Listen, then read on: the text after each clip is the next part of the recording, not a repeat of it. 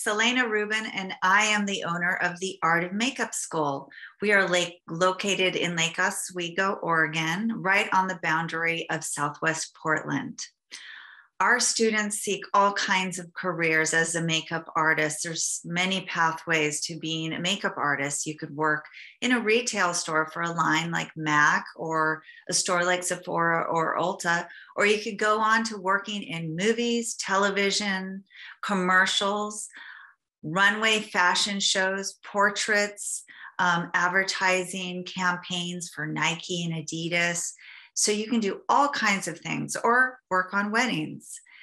So it is really up to you and your interests once you become a makeup artist, which pathway you decide to go on. And we teach all the different kinds of makeup: beauty, fashion, character makeup, and special effects makeup. Special effects makeup is used in movies, but also in labs and theater productions. And sometimes you'll see it in commercials and on advertising campaigns and photo shoots. So let's get started. Today, I'm going to do an injury makeup demo. And it's called out of the kit effects. And there's small effects that you can do right out of your kit, and you don't need a lab. These kinds of effects are essential for makeup artists who work on film, and sometimes those other things that I mentioned, like commercials and photo shoots. But mostly you'll see it in film and television. So the first thing I'm going to do is create a bruise. Bruises are different colors depending on when the stage of the bruise is. Like, did it just happen, or is it healing, or is it about to go away?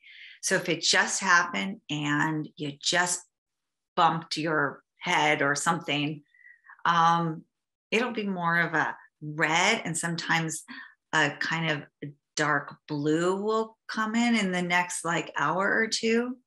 So I'll start with the red, and I'm going to show you how to make your cheek look like it's swollen without it actually being swollen. So I like to work with my fingers a lot with special effects makeup and doing bruises. So I will look in my mirror that's just off to the side here.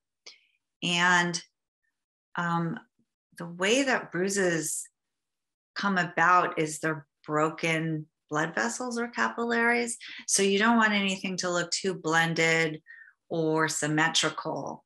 It can even look like it has like little veins and little blotchy areas. So I can use this texture sponge here. This is two different kinds of stipple sponges.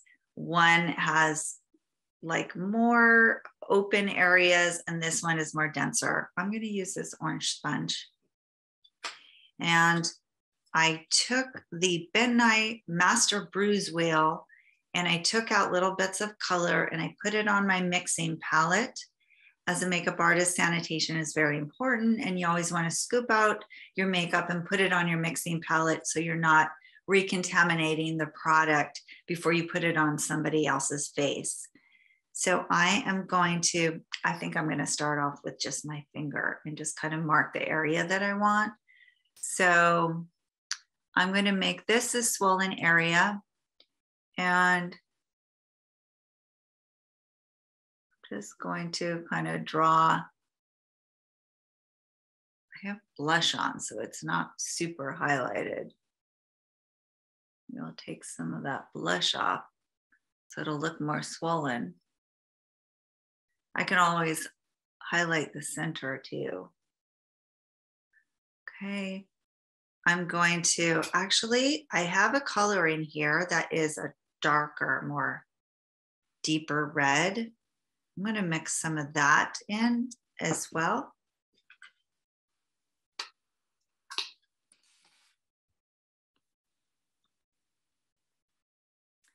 Hi, Katie. I am doing a wound demo. So I'm starting off with a bruise.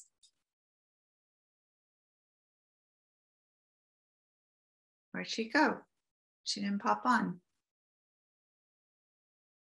Okay. So you can see these deeper colors add more realism too. So keeping it blotchy. Then I'm gonna dip this sponge into it. There she is.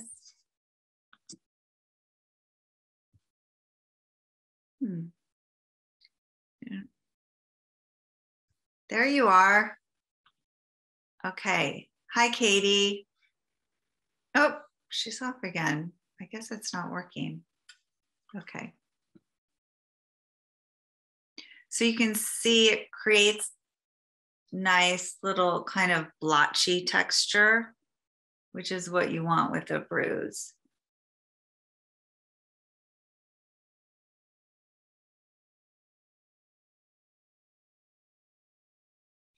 So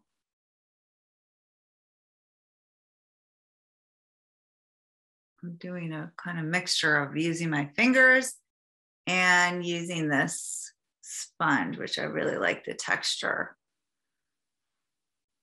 Okay, looking good, right?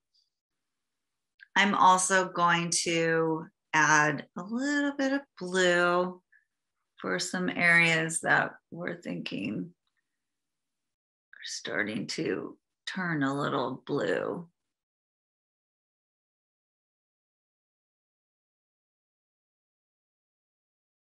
Okay.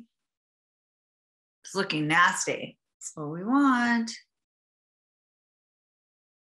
Okay, we want to keep that area in the center as my swollen area. And I'm going to take that dark color and I'm going to give myself a black eye, because the blood will often pool up under the eye.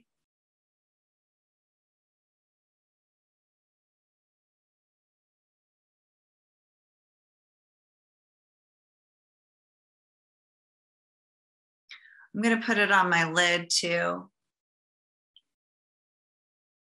although I have some eyeshadow on there.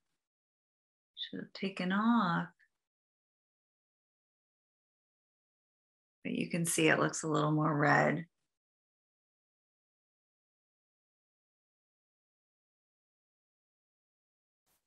Okay, I'm going to add some blue in there too.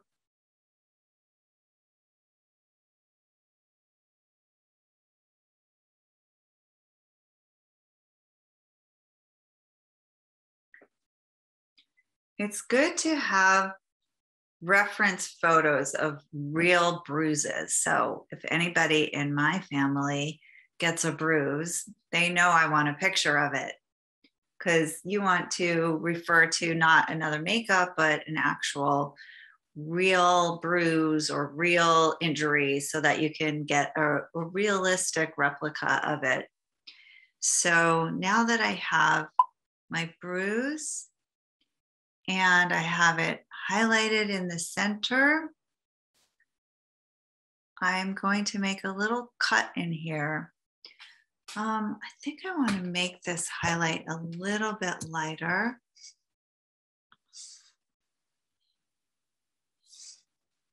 Okay, let me see. I got a message from Oregon Film. Looks like, no, maybe not. Okay. All right. Going to take some foundation. I have a foundation palette here. I want to make that highlight lighter. So I'm going to take some light colors of foundation.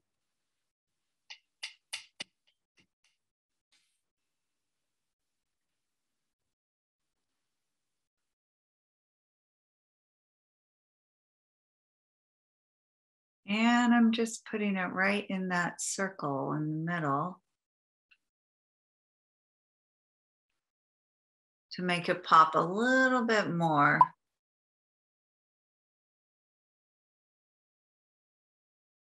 Okay.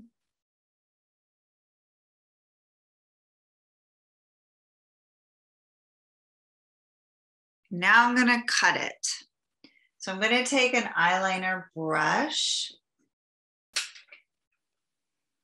I'm going to take a dark color like blue. I'm gonna use a little thin little eyeliner brush, and I'm going to draw a little line.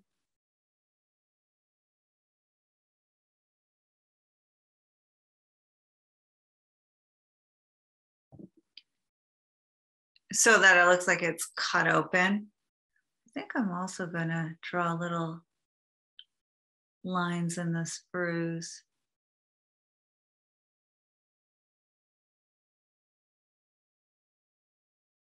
Add some more texture.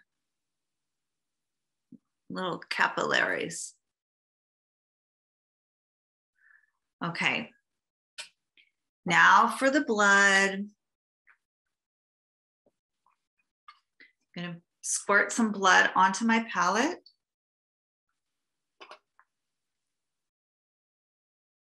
Make sure when you apply the blood that it is going in the direction of gravity. So if you do it this way, that doesn't really make sense. It should kind of fall down. I'm gonna take another eyeliner brush.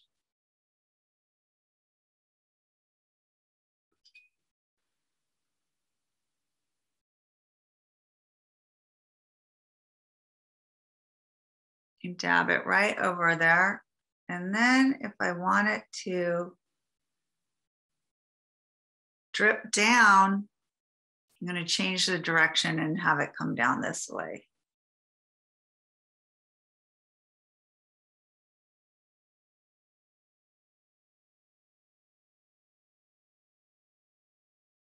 It's not wanting to drip.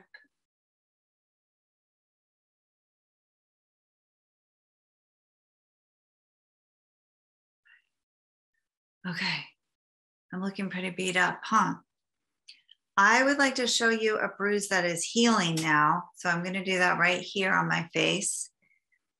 So using your color theory, you're going to take your complementary colors, which are opposite on the color wheel. So it might be red and green. And by mixing all the colors together, throw all the colors together and it'll make like a muddy brown, which is kind of a healing bruise color. So if I mix red and yellow and make orange and then add blue in it, I'm also going to get that complementary color, that muddy color. So I'm going to add a little bit of some orange first. Okay, and then I'm going to add some blue on top of it and see what happens.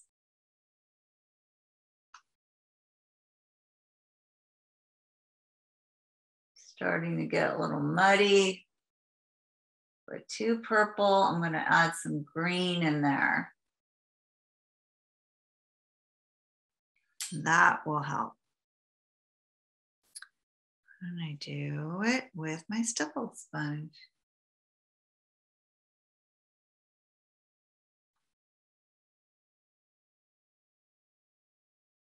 Okay, now it's looking like an old bruise, right? Bruises that are old, they have a little green, maybe a little yellow, a little red, and they ultimately look kind of like brown and gray while they're healing.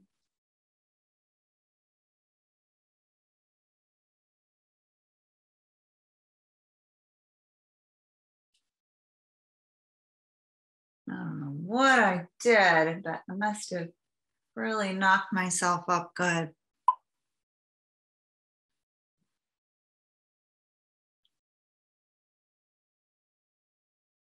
Okay, so we have a swollen bruise here that's cut. We have a black eye in here, and we have a healing bruise. So that is my demo for you today, and I hope you enjoyed it. Again, we are the Art of Makeup School. You can find us at artofmakeup.com. We give tours, we have fun one-day workshops, and our summer makeup camp each summer. So if you're interested, please reach out and I'm happy to schedule a tour or tell you more about our program. Thank you very much for joining me. Bye.